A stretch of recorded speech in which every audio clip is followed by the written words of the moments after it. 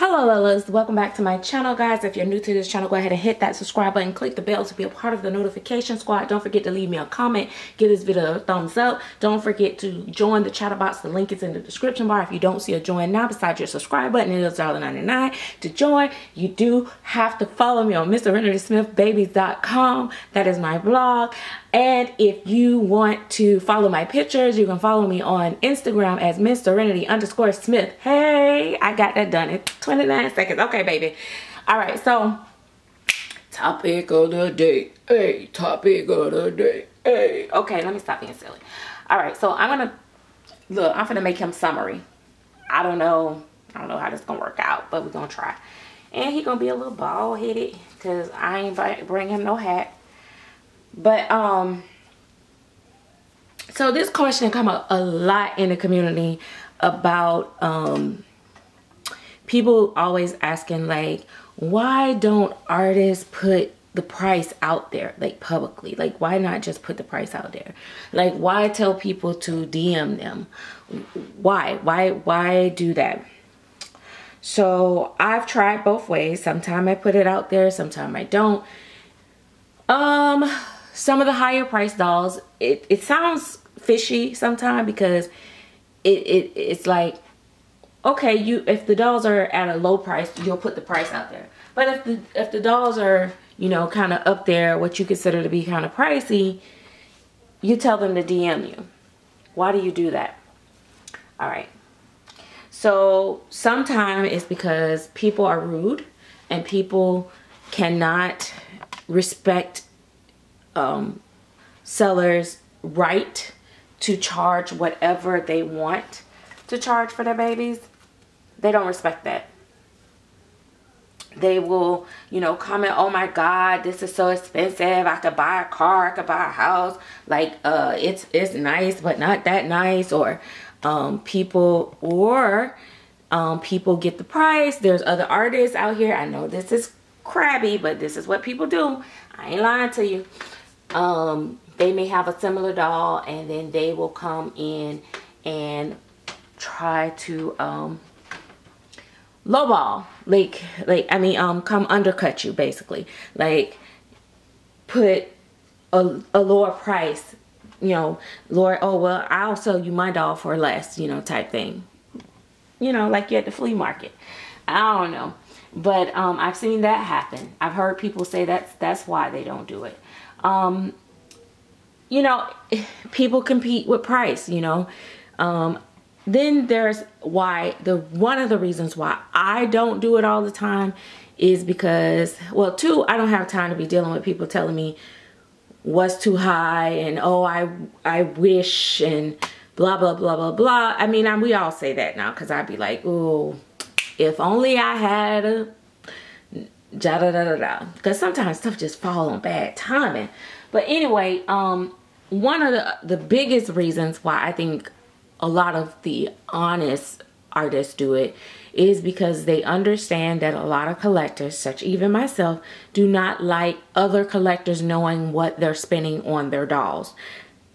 Why? Because we get price shamed, or collectors get price shamed. And when I say that, they, you know, try to make it seem like, oh, wow, she's just wasting money. She's spending all that money on the dolls. Or I could never spend that kind of money on a doll. Or, you know, or people seem to think that, oh, she got money. Then people start adding up your pockets too. You know, if I sell 3 dolls at one time and I put the price out there, people will add that up and be like, dang, she just made so and so and so, you know, this week. You know what I mean? Like, so it's a number of reasons why people do not a number of reasons why people do not put the price out there besides being shady. And let me say this, shadiness does exist. Some people do leave the price off so that they can give each individual a different price. I've had it done to me. I've been charged more. I've been charged less. So let's be honest. I'm gonna be honest both ways. I've had artists say, you know, here's the price, you know, rather it be because they like the exposure that they get with the doll being on my channel, or, you know, knowing that I'm gonna like show the doll off a lot, and which is gonna bring them more business, which is more than fair, if that's what they choose to do. You know, hey, listen, I'm all for a discount. Who wouldn't be? I'm not gonna sit here and lie to you and tell you nothing different.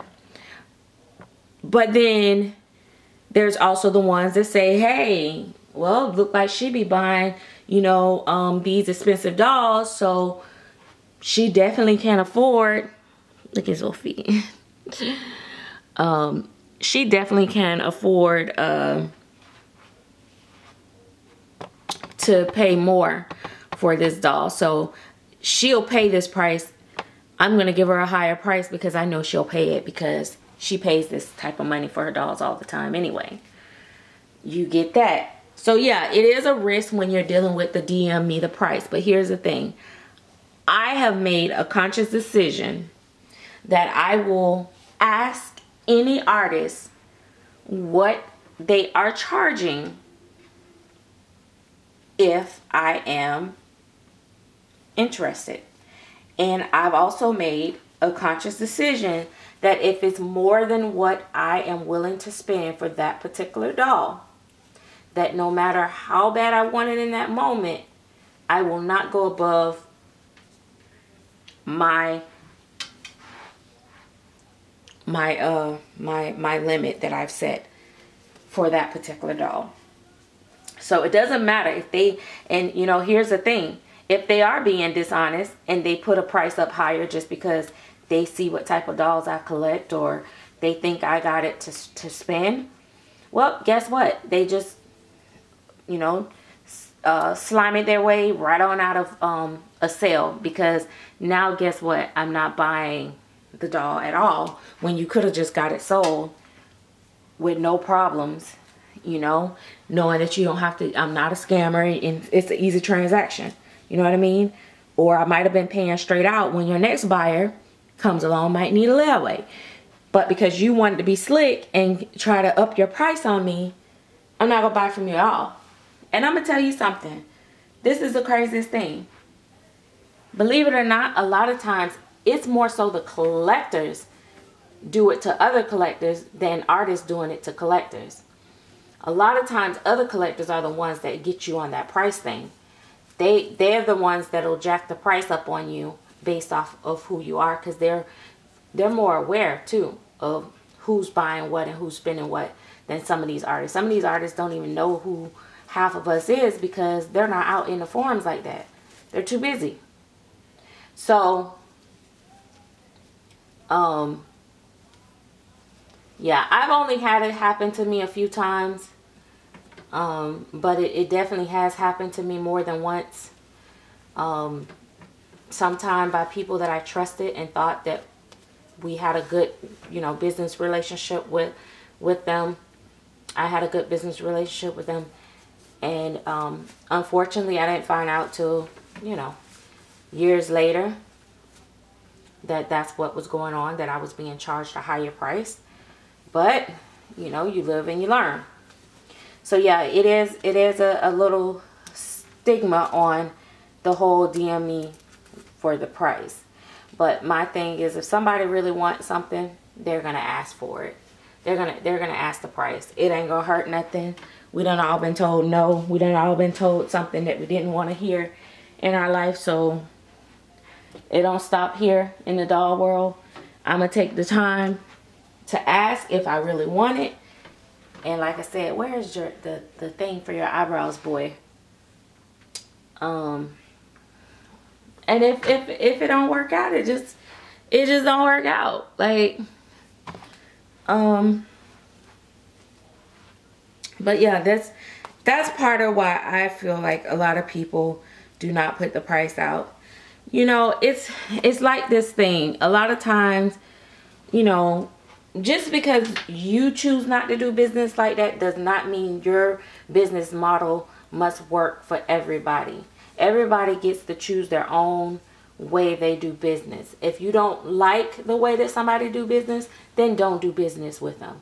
If you don't trust that they're being honest with you, then don't do business with them. That's just like the whole, you know, I need a safety photo. That we're in much more advanced times today. In today's world, people Photoshop those pictures in. First of all, if I feel like I need you to give me a safety picture, that means I'm not familiar with you around in the community. I haven't seen you around. I don't know who you are. And that means I probably shouldn't be buying from you, because that means that I'm not sure that you're who you say you are. I'm not, you know, I'm not confident that I'm not going to get scammed. So in that case, I just rather not. So I probably need to tie this. I should have did this beforehand. Oh, he gonna be so cute in that. Look at that. Wait till he gets some hair, girl. Listen, baby. This little boy finna be crude. I think it's Barbara that comments all the time, and she be like, that's so crude. And I'm like, girl, do you know my mama? Cause like, girl, like my mama say that. Like, wait, how you know to say that? Like, that's my family saying. You so crude. But yeah, I feel like I don't need to do business with somebody that I need a safety photo from. It's just me. It's just me, and the way my mind is set up, I just don't. See, that ain't gonna work. I'll have to do this part later as far as the thing go. And then, guys, I'm also going to give him his bath soon. I'm almost done with my silicone custom, and when I'm done with that one, I'm gonna go ahead and give him his bath so I can finish like matting him down. And then I don't think I feel like rooting no time soon, so I ain't gonna even tell that lie. I don't know about that part. Dang. Oh, I know. You gotta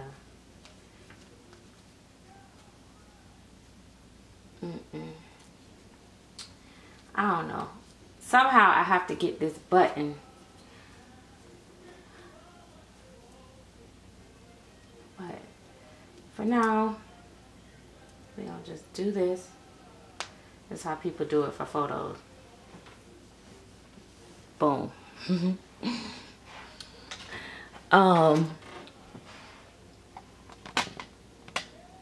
But yeah, I a lot of times I be like, oh, I don't know this. Now, let me tell you something about me with selling. And I know this is bad. I know some of y'all like, well, you know, people are new and they don't know. And, you know, and here's the thing. I have to not be arrogant enough to think that everybody knows me. Oh, they should know me. I know that I'm, you know, I have the doll. Now, when they ask me for a safety photo, I don't be bothered with that. I'll be honest. I'm not going to put a, you know, wine glass in the picture like Birdie used to say. Miss Linda used to be like, oh, go hold it up to the, you know, kitchen sink and all that stuff. Ain't nobody got time for that. And I ain't finna do all that. But I have taken the time a few times. Like if they ask, oh, can I get more photos of this and more photos of that? If I have the time, I will do that. If not, and I think you should ask the questions if you don't feel, you know, you're not sure. But I will be honest, if it's somebody else messaging me at the same time that's not asking me all those questions, I definitely move on to that person and get the doll sold. But here's the thing about that. I don't want people to be discouraged from asking questions because everybody is not an honest person. And if you're really not familiar with this person, then you should be asking some questions. If you're not following this person on other platforms and you do not know, you don't know that they are very active in the community, then you should be asking these questions. So I don't want to discourage anybody from asking questions. It's just that I am being honest, that I honestly, I look for the less work. Like, cause I won't lie to you guys. In my phone, I have 35,000 photos. I'm not lying to you guys. I don't know if I can show it to y'all, but I have literally 35,000 photos. Let me see if I can show y'all this. Here we go, here we go, here we go.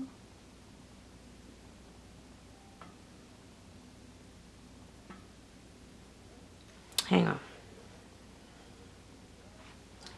It's hard to...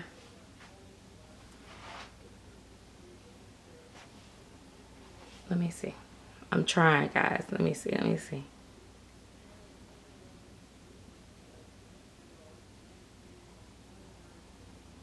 See that?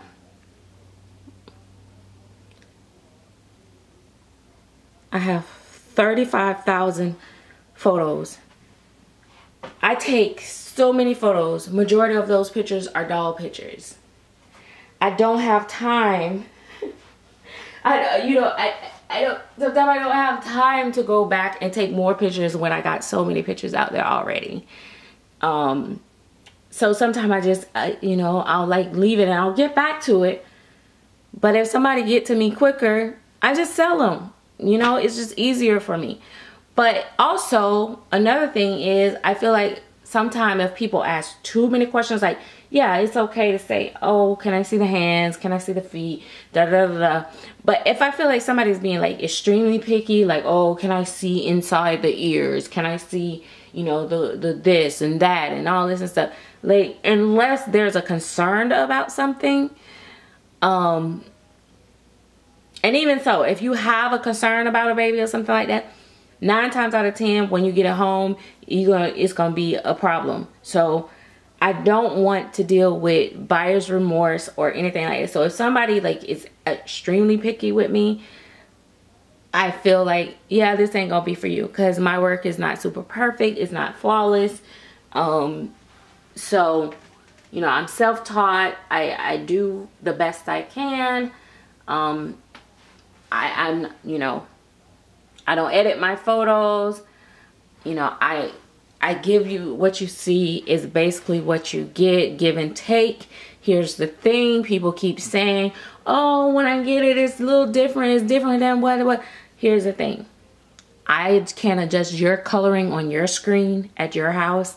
So depending on how your monitor is set up is depending on how the coloring is going to show on your camera, on your phone, your laptop, whatever you're on. Even if you take all your devices and line them up and put that baby on each one of those devices, the coloring is going to probably look different on each one of them because of the setting on your screen.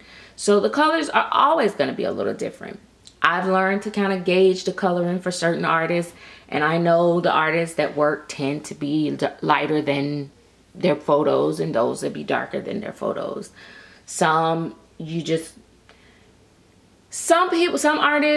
I'm not gonna start naming out artists, but there's some artists that I'm like, hey, I know that the coloring is not gonna be exact as this photo, but I know that it's gonna be nice. So I roll with it, you know what I mean? If I want it, if it's in the area of where I want it, I'm like, okay. Sometimes if I'm questioning the color and I want the baby specifically because of the skin tone, then I will look at through all my different devices. That's how I know that they are different. I will enlarge the photos, blow them up, you gotta stretch them out, you gotta do all that stuff, and that's how I know. But it's just a lot when you're shopping online, period. I have several items here that I've bought online that was not what I thought they were going to be when I got them. I am lazy, and it's probably wasteful, that I do not take the time to return a lot of this stuff. A lot of times I just either give it away or add it to a box opening or something to that nature. Online shopping is a little bit harder, especially if it's somewhere you're not familiar. Like for me, if I'm used to shopping at Carter's, I'm pretty familiar with Carter sizes. So Old Navy, Baby Gap, places like that, I'm pretty familiar. H&M, how their clothes fit. So when I order, I feel a lot more confident, which is why I order back from the same places a lot of times, because I feel a lot more confident. Let me see. Hey, bald head bandit. Look at it. Hey, bald head bandit. I'm gonna give him a little blue hat or something. But yeah, so that's where we're at with it, guys. I really hope that this makes sense to you guys. I don't knock people for questioning it. I'm sure, like I told you, it does exist where people are being shady, but some people are just protecting their customers' privacy. And some people, you know, even when they do give people different prices, it's their prerogative, it's their doll if they want to. I don't like it necessarily, but you know, I know for me, I've had dolls where I've changed the prices from time to time. Maybe at the time, you know, sometimes people be looking for a quick sale that particular day, and they're like, hey, if you buy this baby today, I'm gonna sell it for this amount. Well, when that day expires, guess what? The price gonna go up. So that person may got quoted a lesser price, but maybe it was during the day of a discount. Maybe it was a day of a sale was going on. You know, it's so many different factors that play a part in, you know, pricing and all, you know, all these transactions. We really can't do a blanket statement of, oh, if somebody ain't putting the price out, they're being shady. Yeah, you really can't put it, you know, you can't put everybody in one bubble. Let me see if he can take this, how he's gonna look with this. I gotta put some KY on it. Guys, the using the KY on the pacifiers really makes a big difference. Oh, we got a Sesame Street one too. Oh man. Like this one would work too. Oh no, that one might even work even better, but since I already done put the lubricant on this one, I'm gonna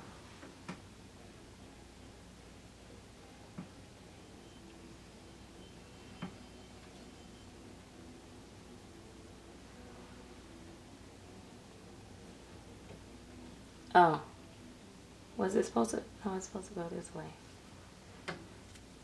Well, how come this turned? I don't know. But anyway, I can't remember. Is that one that Reborn Love is Real sent me, or if that's one that I had? But anyway, yeah. So yeah, it's no blanket statement that, you know, if they don't put the price, it's shady, because that's not always the case, but it does exist. Like I said, you'll be surprised. I will never